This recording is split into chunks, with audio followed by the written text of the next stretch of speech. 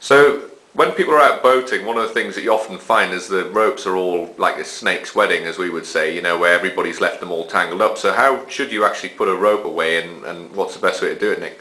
Well, the time I was in the Royal Navy, the way that we were always taught to do it is a rope should be you should always be able to grab it very easily, and it should always be ready to be used in anger or whatever you want because of the way it's been made up. So straight away like here, so it's ready for use. So you prepared the rope, put it out, I've tied it on with a clove hitch here so I can just release it. So the rope that is how it's now. I can throw that around, do whatever I like.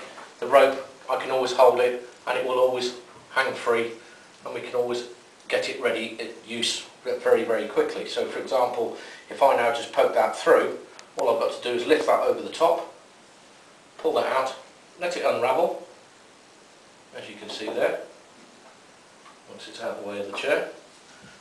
And now I've got access to the rope. As you can see, the ends are lying down and that rope is now ready to use. I can throw it. If I had a weighted end, I could use a heaving line or whatever.